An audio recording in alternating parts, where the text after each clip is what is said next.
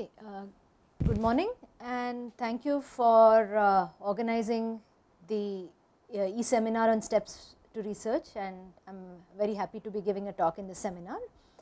The title of this session is From Teaching to Research on Teaching.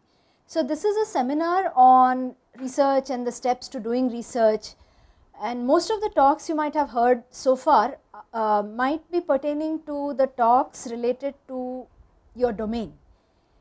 In that sense, this particular session will be slightly different, and it is going to be different in two ways.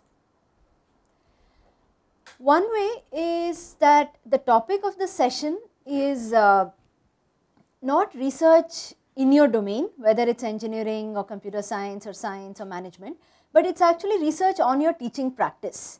So, what we will discuss in this session is, all of you are instructors and teachers and you have been teaching for several years, and all of you have been implementing interesting and innovative ideas in your classroom with the target of improving teaching and learning, your students' learning and so on.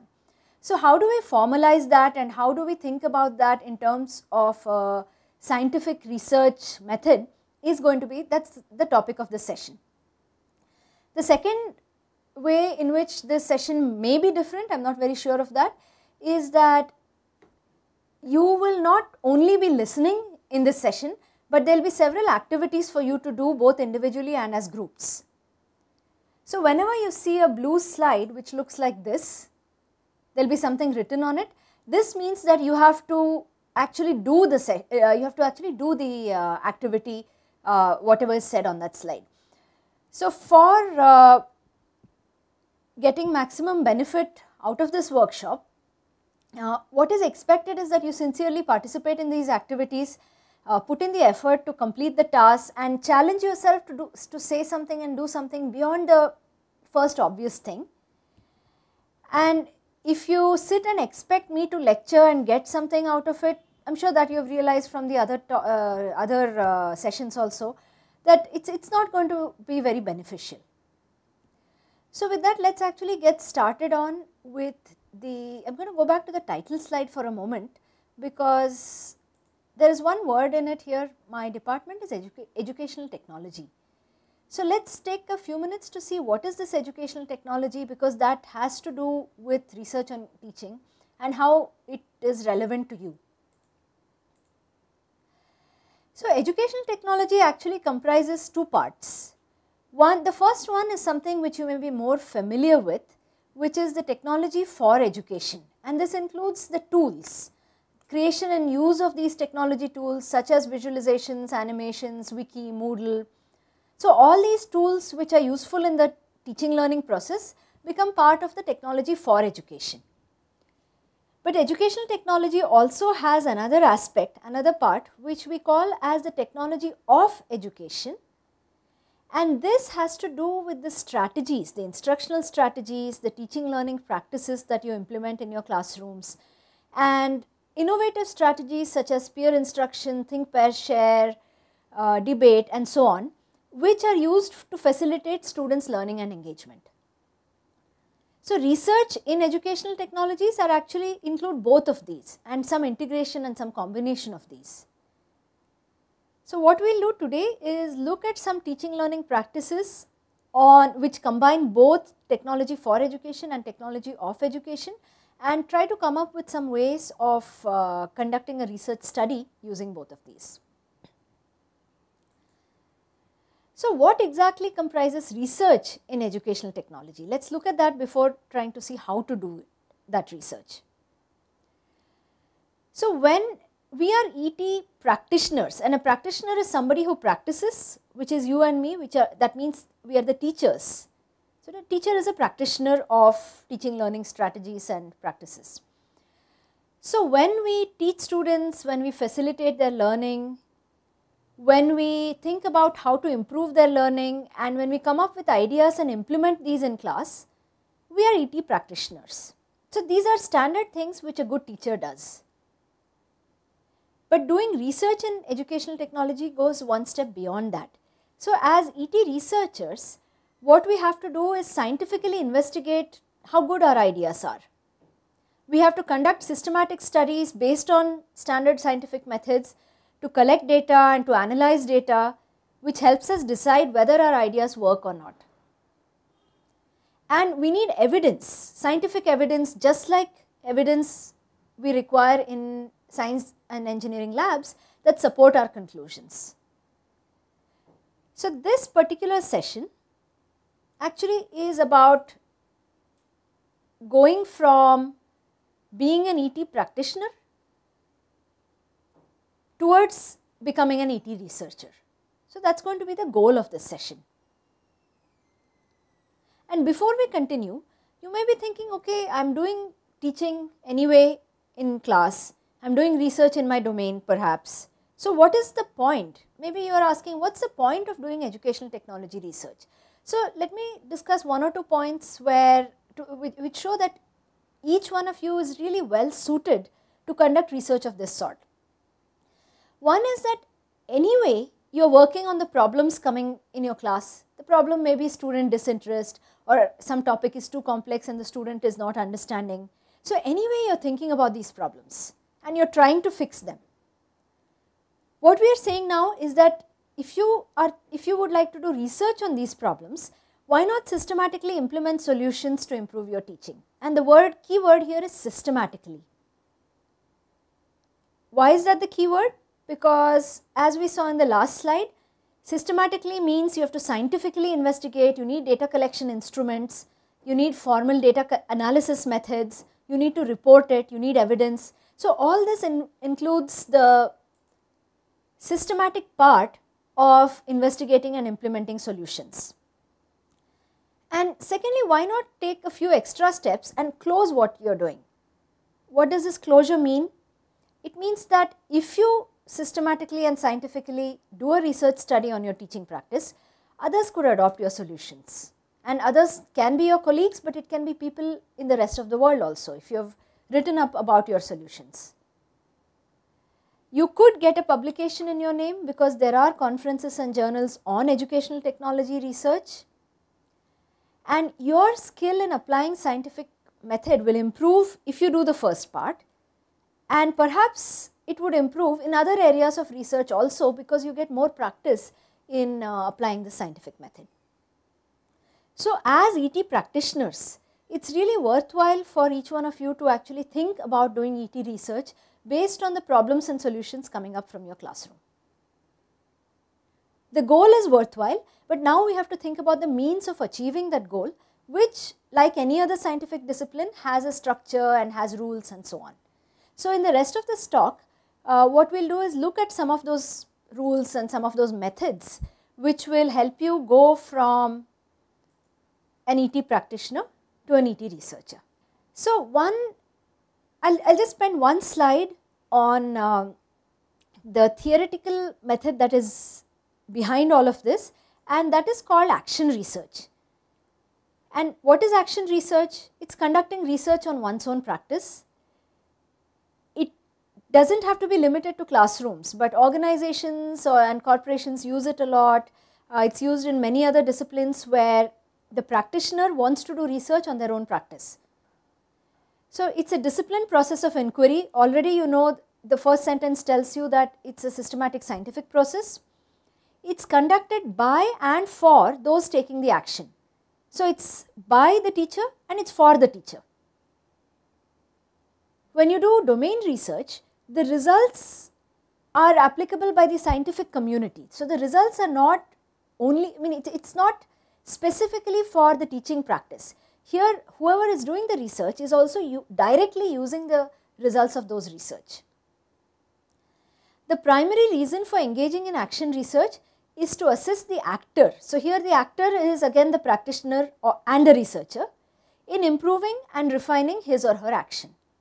So the goal of action research is to improve practice, and that is why this paradigm is very suitable for us to do research on our own teaching. And if you look up what is action research, you will see a diagram. You may see a diagram like this, that it is a cycle where you identify a problem, plan research, collect data. This looks like a very standard scientific cycle of research. You may also see You may also see steps of action research given like this, that you have to select a focus, clarify theory, identify questions, collect data, analyze data, report results. Again, if you simply go down this list, it will look familiar to you because you may have exposure in research in your own domain.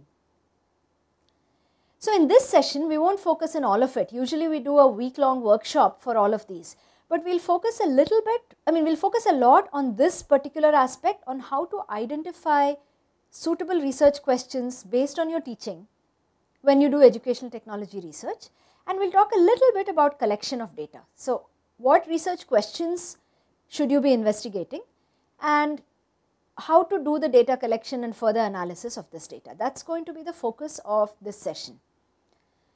So formally, the learning objectives of this session are that at the end of the session, you will be able to write some questions, write some research questions for innovative teaching learning ideas, and then you will be able to state metrics for evaluation of these ideas, that why these ideas will work, and you will be able to identify instruments. Now an instrument is something which does a measurement, whether it is in engineering or whether it is in education. So these instruments are data gathering tools. So you will be able to identify what sort of data collection tools are required to evaluate your idea that you wrote in the beginning. Those are the goals of this session. So take a moment to read these, because now we will dive into each of them one by one.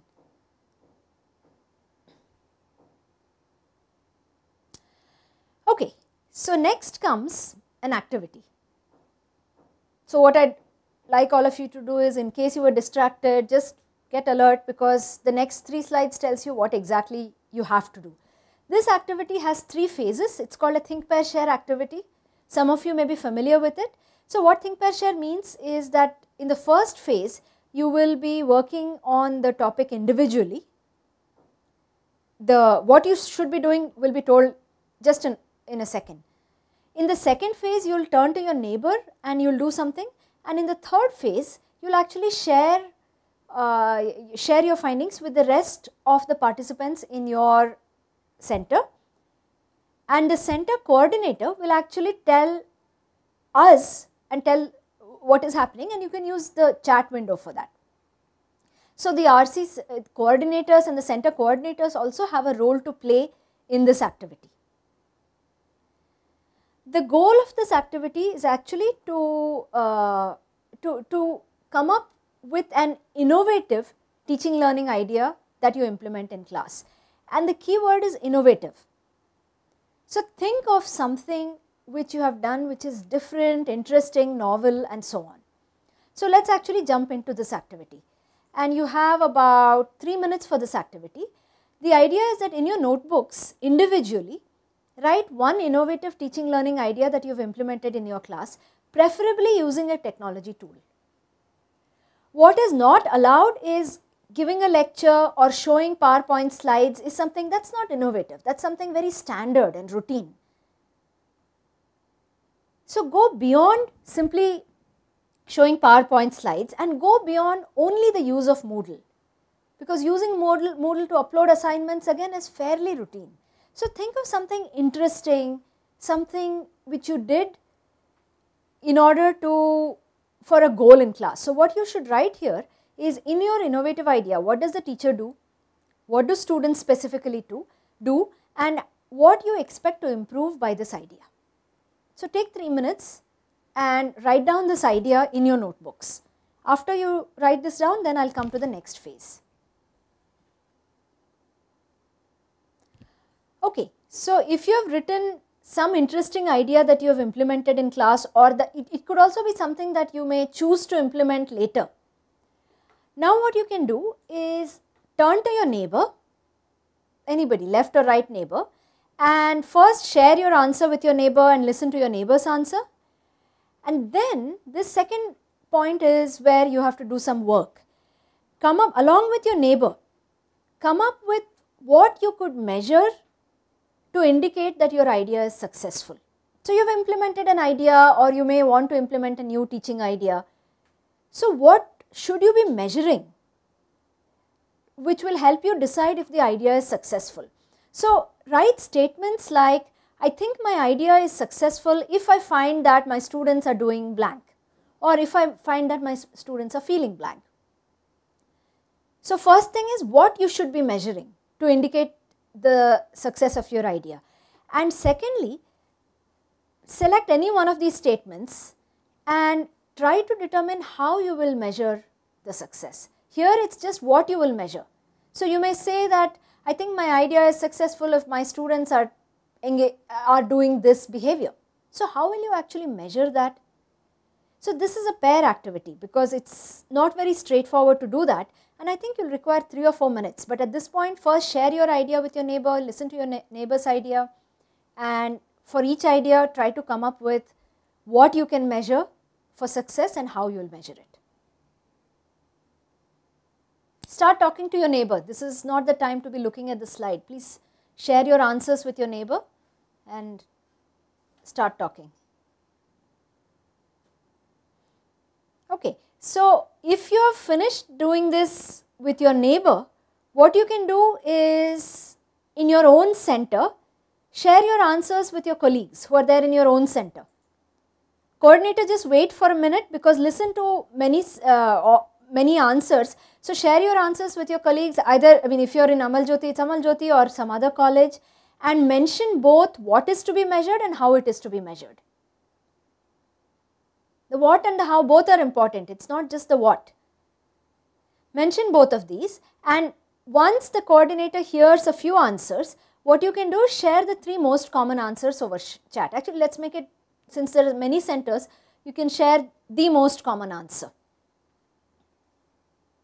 So here it's not just the teaching learning idea that's important, but what is to be measured and how to measure it, that's what's important.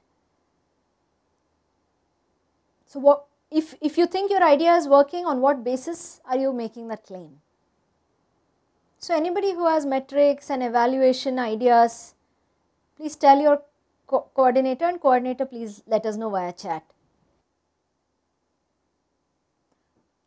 Okay, one idea here is that from Purnima University, Jaipur, is that the innovative idea was to get students to prepare objective questions for a test. So students are not just reading the test, they are not just taking the test, they actually have to prepare questions for the test. So it is an interesting idea.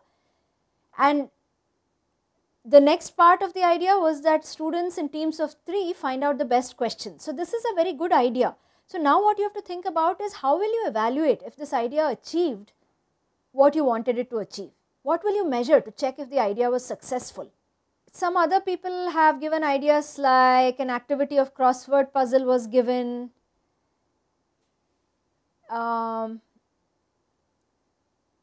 best answer and so on. So what it looks like right now is that many of you have good ideas, teaching learning ideas, and many of you are implementing it, but it doesn't look like you are actually thinking in terms of how to evaluate success of this idea.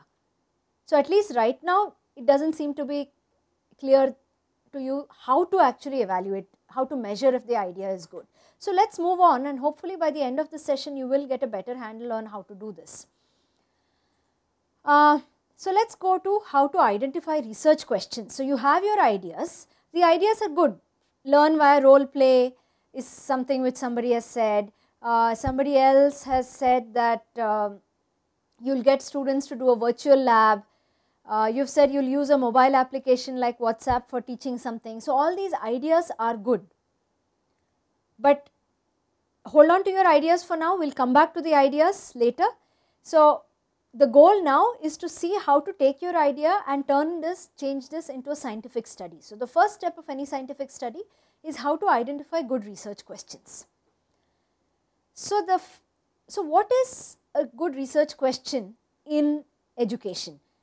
A research study contains research questions, it has to have answers and it has to have evidence. So please stop sending the things on chat. Let's look at features of a research question and why something is or is not a research question.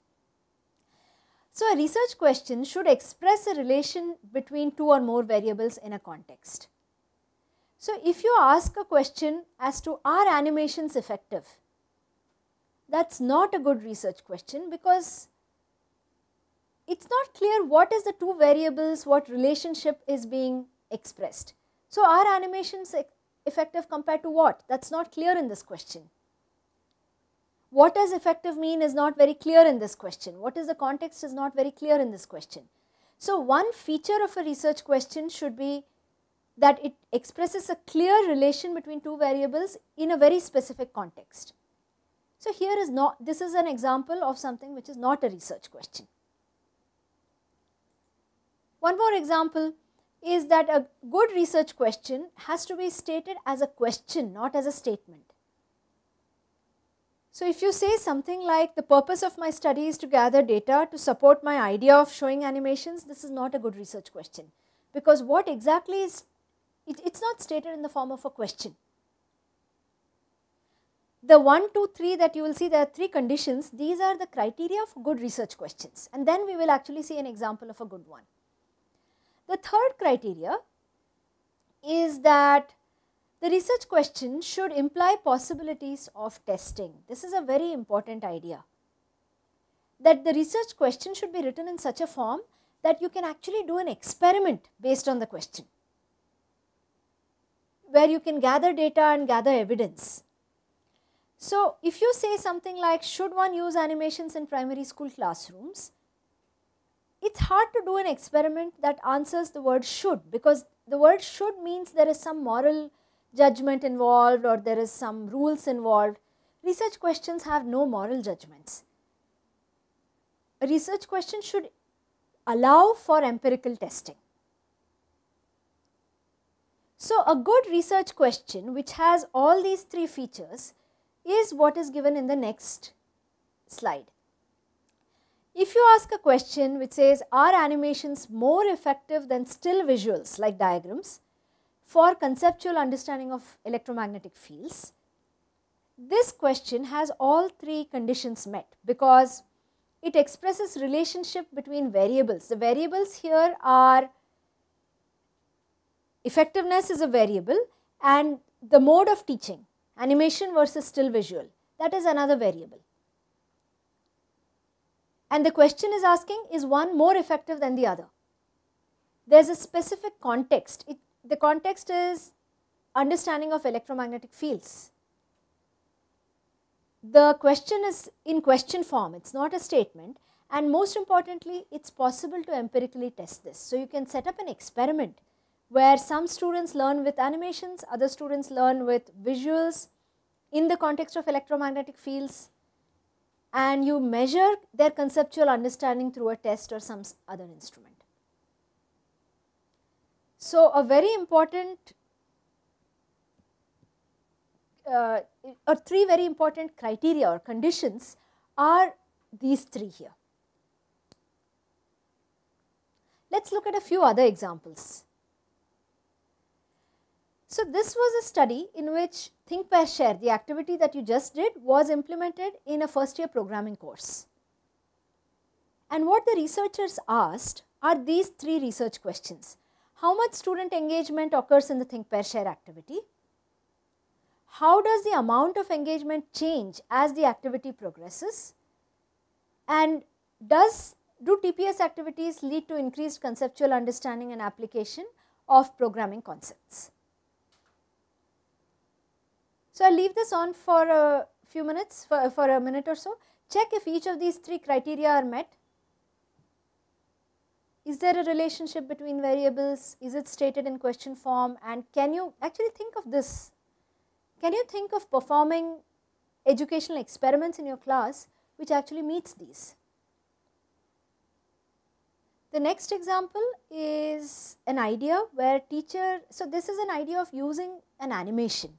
Normally when we use animations, we just show the animation.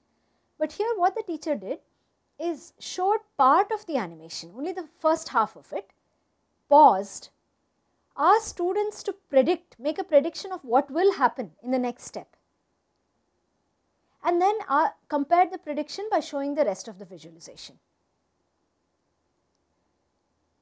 So, the students the teacher did not simply show the animation, that would be routine, but the teacher stopped the visualization in between, asked students to make a prediction of what happens next, then resumed to check whether the prediction was correct or not, and then did a discussion. So the research questions should be, does prediction activity with visualization lead to higher levels of learning than simply showing the animation? The two conditions were simply show the animation or actually pause it and do the prediction and compare the learning outcomes. What are student perceptions about learning from visualization with this strategy? And you can also ask questions like, what are differences in learning and perception between high achieving and low achieving students in your class? So the last question actually helps you understand for whom this strategy works better. So these are ways to write research questions. I will just show you one more example. This is an engineering drawing. This happened both in an engineering drawing and a computer graphics course. So students used 3D animation software like Blender in a lab. And the research questions were, did this Blender training improve students' mental rotation ability? So in engineering drawing and graphics, students need to actually be able to rotate 3D objects and try to visualize what happens behind the object and so on. It's very hard to do in pen and paper. So they used a software to do this. So in all of these studies, what I want you to focus on is the way the question is written. That the question implies how the possibility of what to measure and how to measure. So if this is clear, what comes next is an activity of your own. Remember the idea that you wrote some time ago? So what you will do now, again in think, pair, share format, is revisit your answer to the think, pair, share activity, the previous one, and write one research question for your study. This should be a question, it should not be a statement, and it should imply a possibility of doing an experiment. In the pair phase, check your neighbor's answer and confirm that the research question is actually a question. And in the share phase, what you will do is convey your RQs to your colleagues, and coordinator, please share over chat one question, single research question, the best question from your center. Again, now we are no longer looking at ideas, we are only looking at research questions of this format. Does something work better than something else? Or what are students' perceptions if this is done? So from each center, please send us the best question. Firstly, what you have to do is spend about 3 minutes to do the think phase, and then move on to the pair and share phases. If you are sending something by chat, please do not send us the idea. Send us only the research question that you will see. This is a session on how to do research on your teaching. It is not just about the ideas you implement. So you have to now start thinking in terms of scientific research. So what is the question you will ask to check if your method is actually successful? The question has to be about students' learning or students' engagement, because this is not research in a domain, it is research on the teaching. What I am going to do is put back the slide of the criteria of 3 research questions. Your research questions should be of this nature.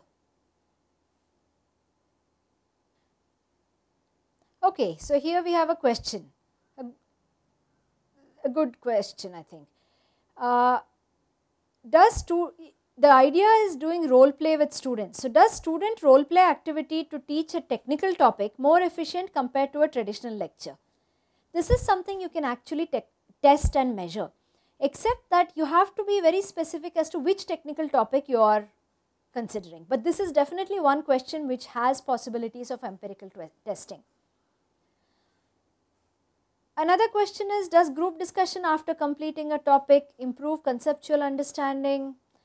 Well, this is, firstly, the idea is something very standard, and you have to think of how you will measure. Somebody else has asked, can providing PowerPoint slides of the lectures one day before, will it lead to improvement in the learning process? Perhaps you can think of measuring this, that might be possible. Somebody else has said, does this novel activity, you have not said what the novel activity is, but does the novel activity implemented improve problem solving skills? That is something you can definitely measure. So don't, here is one example of a question you should not ask. Do not ask questions whether PowerPoint is improved compared to lecturing on Blackboard. That's really not a very useful question to measure. Okay, so you have seen examples of questions which are not valid, and we also went through examples of three questions, questions of three examples which are valid research questions. And you did make an attempt in your own study, in your own idea, to write these questions. So what we will do next is focus a little bit on what you can measure specifically. So typically a research study in educational technology has different goals. The question is, why are you implementing your new idea? And you can focus on one or two of these goals. There are 4 possible goals. Do not try to attempt all 4 goals or all 4 metrics in the same study, but you can attempt 1 or 2. So the first goal is called effectiveness, and effectiveness is improving students' learning of concepts or skills like problem solving skills. This is something which we will be most interested in. The second is what we call as attractiveness, which is enhancing students' engagement, their motivation, their confidence, and so on. The third is related to scaling a solution to larger contexts, which is maybe you have implemented an idea in a small group and you want to scale it to a larger group, and you can use technology to do that. And the fourth goal is to save time or save effort and so on. We will perhaps not look into this too much at all. So in the rest of the session, we will look at effectiveness and attractiveness as metrics or goals for why you are doing your teaching learning idea. So this is what to measure. Remember, in the very first activity we had a what to measure and a how to measure. This is the what are possibilities to measure. So in how to measure, here are some possible ways to measure. So tests are very commonly used instruments for measuring effectiveness and learning. So there are some do's and don'ts of tests. These are usually not the same as final exams. These tests have to have some specific conditions again. You can use survey questionnaires to measure students' engagement, their motivation, their confidence, and so on. And you can also do things which we won't discuss in this session, but if you are more interested, you can look them up: focus group interviews, observations, and other such tools. So if you plan to use tests to measure effectiveness of learning, what evidence you need is improvement of a very specific concept. What data you should collect is performance on a test related to the concept before and after the treatment, and preferably between a group that did the treatment is the intervention, the idea that you implemented. Preferably you get data on students who worked under your idea and students to whom your idea was not given. And what you should use as the test preferably is a standardized test which has conceptual reasoning questions related to this concept. So you should not use a final exam because that may not have specific conceptual questions related to what you want to measure. If you want to use a test as your measurement instrument, then you should create these specific questions which target the concept or skill. So if you want to measure problem solving skill, you should have questions, problems in your test which actually measure this specific problem solving skill. If you want to measure students' debugging skills, for example, a programming skill or a debugging skill, you should ask students to write a program to solve a problem. If you want to measure students' debugging skills, you should give them an erroneous program and ask them to debug the code. What you should not do is ask questions like, what is a variable? So you are right that tests actually can help you measure what you want to measure, but the test must be very specific to the goal. So, if the goal is debugging skill, then what you should do is give them this erroneous program and analyze how many errors there are in the program and classify them as syntax and other kind of errors. If you want to measure students' engagement with the topic, you should collect data of students' perception of their interest in the course. You can also measure things like attendance or participation rates or how much time students spend on task. And you can measure these using questionnaires. You have to actually find these questionnaires or construct these questionnaires. So, this is all how to measure student engagement. If you are constructing your own survey questionnaires, you should not simply ask do you like it or do you not like it. Instead, you should ask specific questions on whether students, on what you want to measure, like students' perception. Ask a lot of specific questions. Ask about students' interest. Give them a rating scale, like do they agree that the course was interesting? Do they agree that the method helped them learn? Do they agree that group discussions improved their motivation? Don't ask a single like-dislike question. Okay, so what we will do now is look at 2 or 3 examples, and I would like you to vote, just a yes-no vote initially, on whether this is an ET research study or not. So, there will be a scenario given, and based on what we discussed in the last 15 minutes or so, vote whether this is a valid scientific research study. So, in your center, just put up your hand, you can say 1 for yes and 2 for no, and the center coordinator can convey by the chat the majority vote in your center. So, here is the first scenario. Your colleague says that I will prepare interactive multimedia content and animated videos. Using Moodle, student can access the videos and student is more interested in the study. So, this is what your colleague says. Is this a valid scientific ET research study? Yes or no? Vote in your classroom, in your center, and coordinators please convey the majority vote.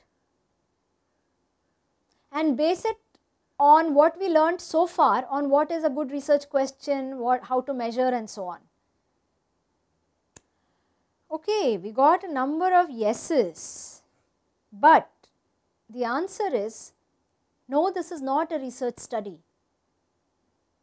This is not a valid scientific research study. It may be a good idea, but it is not a research study because simply developing material and putting it up on Moodle is not scientific research. So, if you go back here, what the person did has prepared interactive content, has put it up on Moodle and thinks that students may be interested. It is not clear from here what the teacher will measure. It is not clear from here how the teacher will measure. The teacher only thinks that videos will help students learn concepts. So, this is not an ET research study. So, mere development of instructional material or strategy is not an ET research study, even if the material is based on an innovative idea. So, in order to be considered as a research study, what you need to show is how it resulted in student learning. You need to have research questions, you need to have instruments to measure data. So, to make this idea into a research study, you need to have evidence. For example, you can give a quiz to test students' understanding on the concept before and after. You can prepare a questionnaire that asks students about their preference of using multimedia content or traditional content. But the example you saw here, no, the answer is no, this is not a research study. The referee, if you write a paper like this, the referee won't accept it. And the reason the referee won't accept it is because of these problems. Okay, let us do one more example.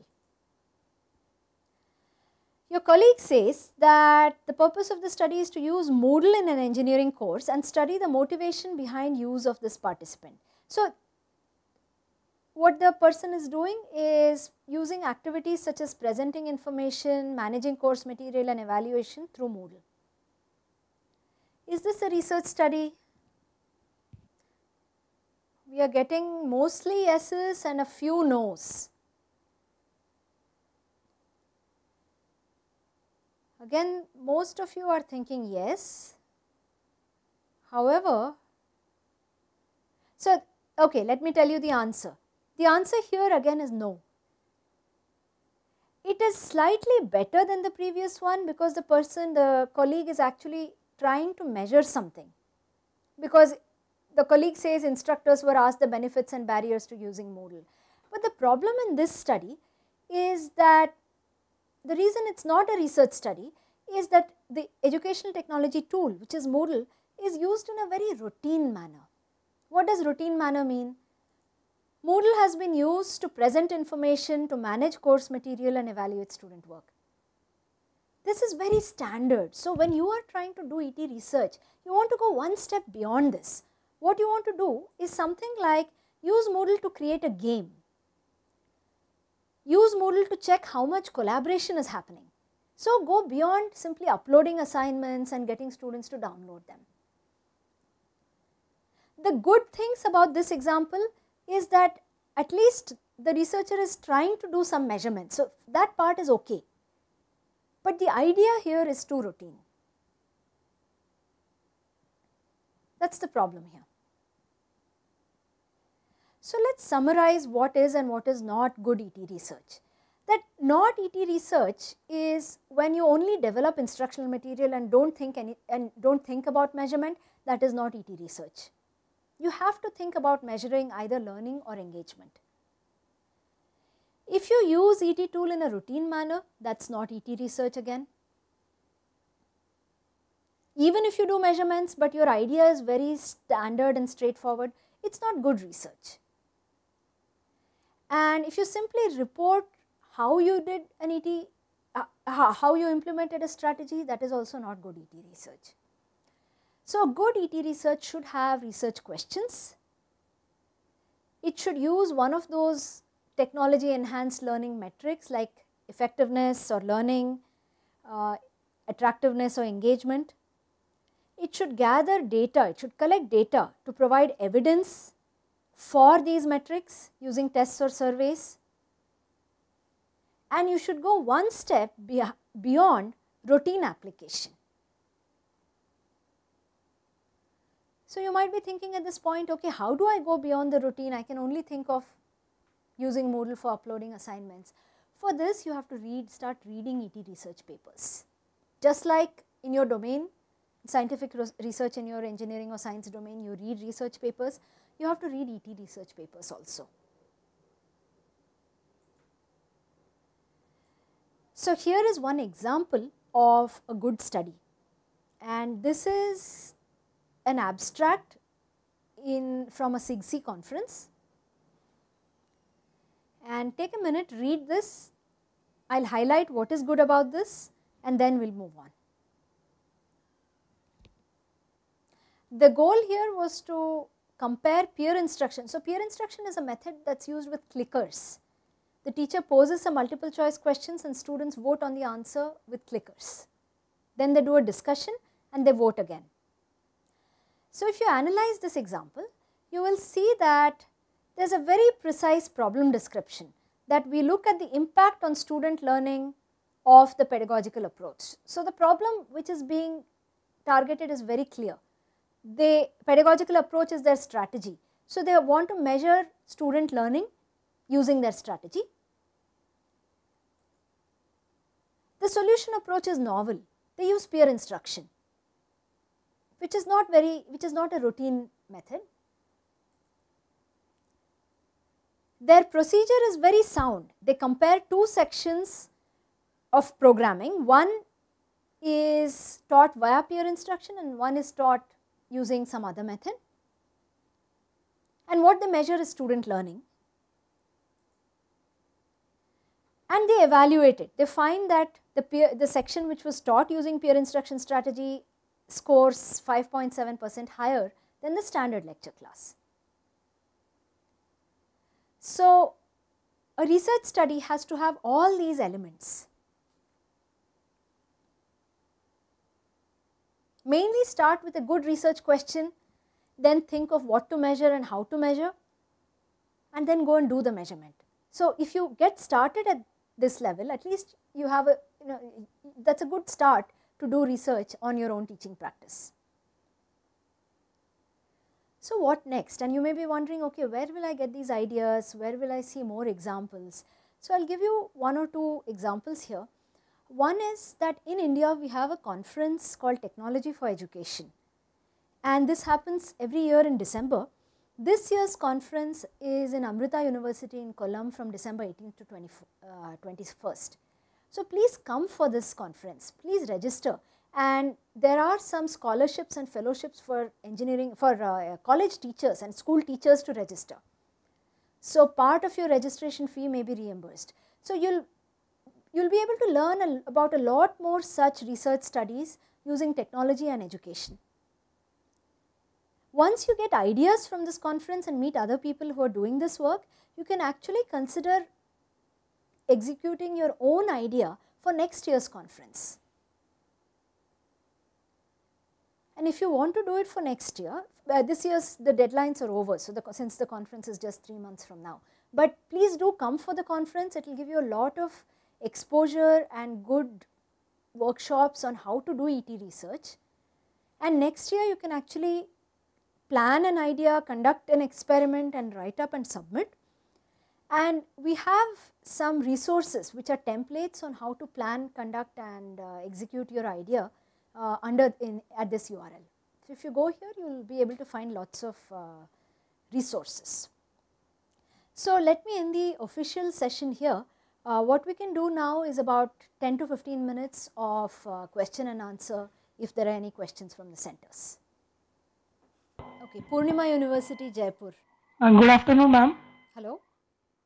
Ma'am, my question is, in a 1 hour lecture, Yes. is it possible to conduct think, pair, share activity? Okay, good question. The how to conduct think, is it possible to conduct think, pair, share in a 1 hour lecture? So, the answer is very much yes. The entire think, pair, share activity usually requires about 15 minutes. 10 to 15 minutes, maybe it depends on how much discussion you do in the share phase. So, what we do usually is we do not implement think, pair, share in every single lecture, but in some lectures, let us say there is a problem that needs to be solved or there is a discussion that normally you would do, we convert the problem or discussion into a think, pair, share activity. So, the recommended time for one entire think, pair, share is about 15 minutes. And if you go to that URL that I put up on the last slide, there is an entire video and slides and lots more resources on how to do think, pair, share in your class. Question from SVITS Indore. Ma'am, my question is that we have suggested for the mobile technologies. So, what are the disadvantages regarding and how can we overcome it? Like using a mobile, we have the battery side effects, the time consumption and other effects that create problems. So, how can we use Yeah, so there are many ways of using mobile technologies in the classroom. Yes, ma'am. And the thing is, the idea that you implement, the teaching idea that you implement should be very specific to the topic and the goal. So, it is not that people are on their cell phones and tablets all the time, which anyway they are outside of the classroom. So, you have to have a specific question or activity for students to do which needs the mobile technology. So, for example, let us say you are using a tablet. Let us say all the students had Akash tablets. You can ask them to interact with the simulation on the tablet and then answer the question that you have already posed. So, it is not simply go and play with the animation. It is interact with the animation, answer the question that I have already posed on the board and in 2 minutes come back and answer the question. So, you need to have very specific tailored activities for students. That way the technology will not become a distraction. If you completely leave it, then I mean it is still possible. There are people who implement mobile technologies continuously also. but the distraction might be a little hard for you to control in the beginning. So for effective learning, think of coming up with a very specific activity that includes or needs the mobile technology. FAMT Ratnagiri. My question is that many of the times if the research work is sent to the best impact factor journals, so it takes more time, more than 6 months and 7 months to publish the work. So it is so long time. So 1 year also it will be takes. Yes, that is standard in scientific research. You can think Hello? of publishing in conferences if you'd like. Okay, so what is the procedure to publish the papers as in best time? See, that's the standard time for scientific journals. There is nothing you can do about it. That's the way the system works.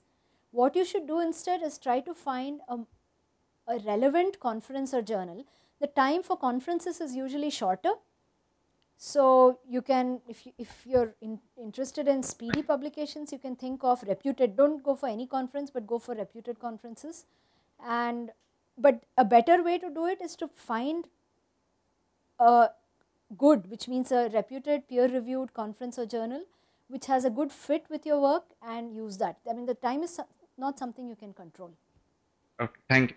MGMC in Nanded. My question is, when we write an abstract, then whether it is required to write on which data set it is performed, that experiment is performed, it is required to do that or not? It depends on the domain. Are you asking about educational technology research or something else? Generalized abstract. Generalized abstract, there is no general answer. You should actually ask an expert in the field. So if you are doing research in computer science, ask a computer science expert what is the best thing to do for that journal. For education technology, is it some database present for education data technology? Data is required in papers. Yes, data is always required in educational technology papers. Even if you are doing tool development, you should at least pilot it with some users and try to get usability and usefulness perception data. So in the meantime, let's take one more question from SDS. Madam, my question is, what should be the ideal number of samples that we should include in the research work? Number of samples. Again, you are asking about, are you asking about education research? Yeah, so suppose if you are going for any case study or something like that. See, again it depends. So what should be the ideal number of samples? So it really depends on the question that you are asking. If you are doing quantitative two-group experiments, so let's say you have one group learning in one method and another group learning in another method, and you want to do statistical analysis between these two groups. It turns out that most statistical tests are valid or have their power only when the number of participants or number of data points in each set is 30 or 40 or more. If you have 10 and you are trying to do statistical analyses like t-test, the errors are too huge. So some statistics are not even applicable for small data. On the other hand, if you are doing detailed interviews and are using methods like grounded theory to code the interviews, then you can go for a smaller sample. So there is no single answer here, it depends on what type of analysis you intend to do. Okay. Madam, one more thing, madam. Yeah. Say, suppose if we are having some existing technology, so we should carry our research with the existing technology, or we should go of something which is not yet there existing? Okay, so that's an interesting question, that if there's an existing technology, can we do research with it? See, one aspect of research, which whether it's education research or engineering research, which is highly sought after, is novelty. And novelty means whatever research you do has to contribute to the community in a way that nobody else has done before. One way to achieve novelty is by actually inventing a new tool for a given problem and doing it that way. But that's not the only way. So if you have an existing tool, you can think of using the existing tool in a novel way. Then that would still be valid as a research study. So for example, think about the Moodle example. So Moodle is an existing tool, lots of people are using Moodle, but the primary use of Moodle is to upload assignments or get students to download those assignments. Some people give quizzes on Moodle, you make announcements on Moodle. These are all routine uses of Moodle. But now if you say that, okay, I am going to create a game. So some new versions of Moodle actually come with a game module. So you get students to play a game and chat with each other on the game which is related to the topic. Now you found a novel use of Moodle. Or use Moodle for some collaborative projects of students, that may be a novel use. So if you use existing technologies, you should think of novel ways of using them. If you use existing technologies in a routine manner, it won't count as research. Okay, so this is the previous question from COE Belgaum. The question is, what is the impact of doing research for getting PhD in UG level engineering colleges on the quality of lecturing? Is this kind of research helpful? So I have two parts to this answer. One is, if you do research in engineering domain, let's say you do a PhD, it will definitely help your teaching also. It's not only for promotions, it will help your teaching, because what you're bringing to your class and to your students are the most current, up-to-date knowledge of your field. You will improve, your thinking will improve, and so your students' thinking will also improve. So doing research in an engineering domain, even if you're teaching UG level, is actually very useful. But if you're now thinking of doing research in educational technology, that is also useful, and in fact in our department at IIT Bombay, we do have a PhD program which for doing research in educational technology, and the participants, the students in this program, the research scholars are, some of them are college teachers from science and engineering colleges also. There is some problem of getting it recognized in their colleges, so that is something which we have to live with right now, but we do have college teachers also doing educational technology research. So whether you do engineering research or educational technology research, that's a call you have to take. But the goal of this session was that since you are all teachers and you are anyway doing things to improve your students' learning, you should think of going that one extra step and doing it more systematically. You could get a publication. The T4E conference that I mentioned earlier is actually an IEEE international conference, so it does carry a lot of weight. Okay, let's take two more questions before we end this session. I shouldn't eat into your lunchtime. Purnima University, Jaipur. Ma'am, my question is, how can we perform the effective data collection relevant to our research? Well, if you ask teaching learning processes. Yeah, if you ask a very broad question like that, I'll have to give a very broad answer and say read some research methods textbooks. But what I really mean is this. In today's session, I gave you some instances of what type of data can be collected. That if you want to measure learning of a particular topic, you can do pre and post concept tests. If you want to measure student engagements, you can do Likert scale questionnaires. If you have a more specific question or you want a broader answer, you really have to read some research methods textbooks once your research question is defined. There is no one single answer that what is the best way of data collection. So data collection methods include test scores, questionnaire, you can do interviews, you can do in-class observations, you can do focus group interviews. There are many different possible instruments. And you have to determine which one is the most appropriate for your research question in the topic that you are doing research in. Shri L.R. Tiwari, College of Engineering, please go ahead. Is this a good idea to teach practical subjects like accounts and statistics through PPT? So I would like to know from you. See, again, is this a good idea to again teach? When you say through PPT, PPT is just the tool. The blackboard and chalk is just the tool. What is really important is what you do with the tool. So what teaching learning strategies are you implementing? So for example, I used a PPT today to do a think pair share. So PPT itself is not the strategy.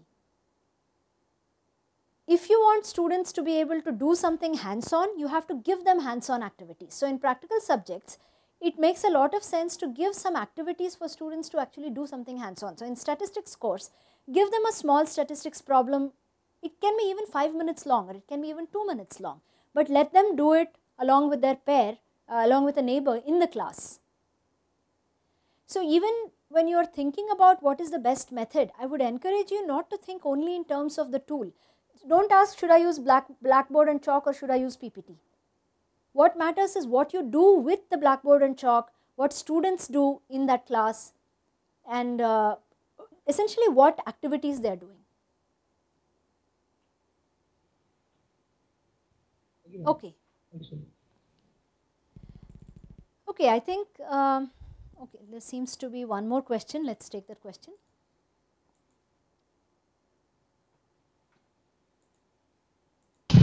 Dronacharya Gurgaon, please go ahead. Good afternoon, madam. Hello. Good afternoon, madam. Hello, please go ahead. Myself, Professor Dr. R.C. Sharma from Dronacharya College of Engineering, Gurgaon. Madam, my question is, we sometimes do research on questionnaires based. Okay. And if we change the number of respondents, yes, then our results will change. It could. So in such cases, how it is able to come to a conclusion, which one is correct and which one is not? Right. Because the entire research depends on the number of respondents. Yeah. And right. So this is actually a very important question. It's a good question, that how do you decide the numbers, and very likely in questionnaire based research, the number might change the results. So if you read good research methods textbooks, there will be a whole chapter on what's called sampling. And sampling says, actually what sampling tells us is how to choose the participants for our research, and also tells us that before you begin the research, before you actually go and implement it, you have to have made decisions on who these participants are and how many you will pick, along with justifications of why. So for your research question, you need to have clear justification and arguments saying that these are the number of participants I'll pick, and these are who I'll pick. And the rule there is that your participant, the total set of participants, in the end you should be able to generalize to the larger population. So based on the future criteria of generalization, you have to choose your sample. Now once you choose your sample and once you have defended that this is going to be my set of participants, you are not allowed to leave, or usually you are not supposed to say, or you are supposed to include all of them in your data analysis unless some peculiar things happen. So what might happen here is that some participants may not fill your questionnaire. Some may have initially said that they'll do it, or they'll do part 1 and not do part 2. So what do you do with incomplete questionnaires? What do you do with people who don't show up? And again, study by study, you have to make decisions of these. Because it may be possible that the participants who did only half the questionnaires are the ones who are not interested and they dropped out. So suppose your study is about finding people who are interested or not interested, then it's very important to see how many dropped out. On the other hand, if you can make an argument that the dropouts are actually not important for your study, then, and if you include the dropouts, then your results will be skewed. If you are able to make concrete arguments, then you are allowed to drop them. But all these arguments have to be given before you see the results. And these are called threats to validity, threats coming from sampling, and a research methods textbook will actually tell you what are these possible threats, how to look out for them and how to minimize them. Having said all this, usually if you have larger numbers, and I'll come in a moment to what is meant by larger, your threats are, the results won't change too much if you drop a few or not drop a few. So if you have a set of 20 and you drop 6, your results might change a lot, because 6 out of 20 is not very large.